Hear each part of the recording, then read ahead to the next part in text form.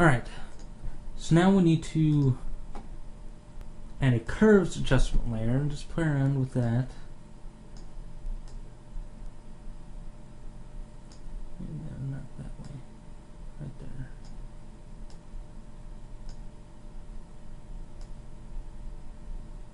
Just make things stand out a bit more. And lower the opacity on that.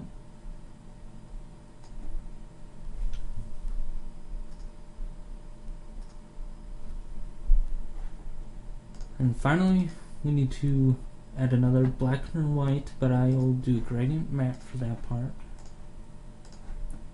And lower the opacity quite a bit.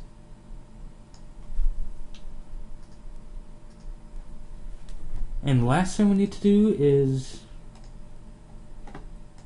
brighten it up a tad bit, because we just manipulated the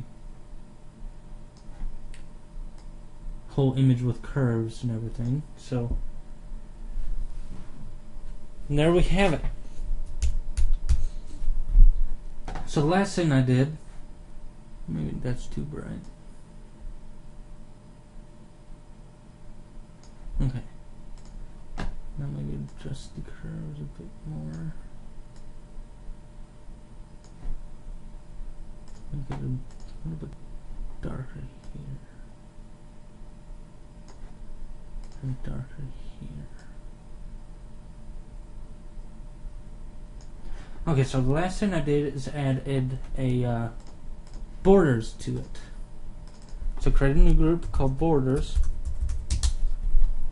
And what I did is I created a new, I used a marquee tool, fixed size, 400 by 5, and went to the top, pressed D on the keyboard. Oops, I'm still on the opacity. So D on the keyboard, Control Shift Alt New to create a new layer, and fill it with black. And just duplicate that layer and drag it below. And on the borders, select the whole thing and lower the opacity bit. So there are the borders, and that's the anime signature. So this tutorial is probably about 40 minutes long, so there's not much left to add. Just play around with the settings and play around with the adjustments layer. You see, before the adjustments layer we had that, after the adjustment layer we have that.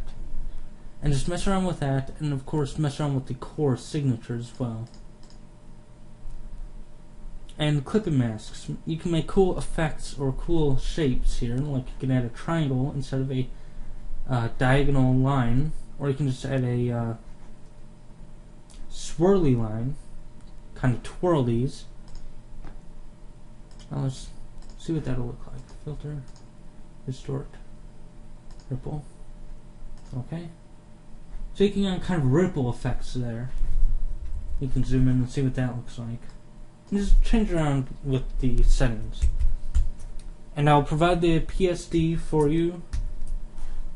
And I'll add a README file in there so you can see what the layers are and what they do.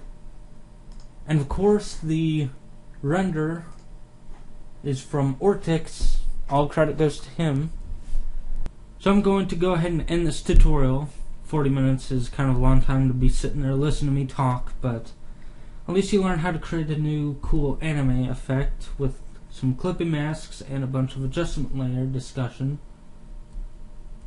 And of course the PSD will be available for you to play with, and I will provide the original PSD as well, because things are a bit different between this one and the original.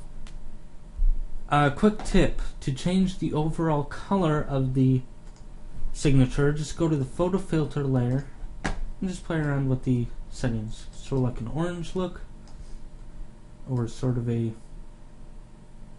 bluish look. And how about a pink look or a red look?